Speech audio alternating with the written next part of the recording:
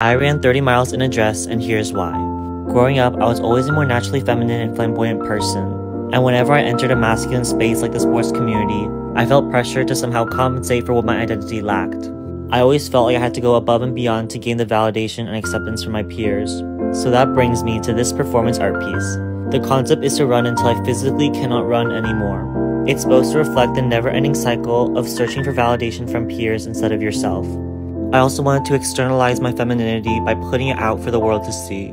And in many ways, this is me re-entering the sports community on my own terms. Helping me film were my friends Kai, Catherine, and Zach. And at 30.1 miles, they finally caught the moment when my body gave out. The moment where I sat in a dress and cried.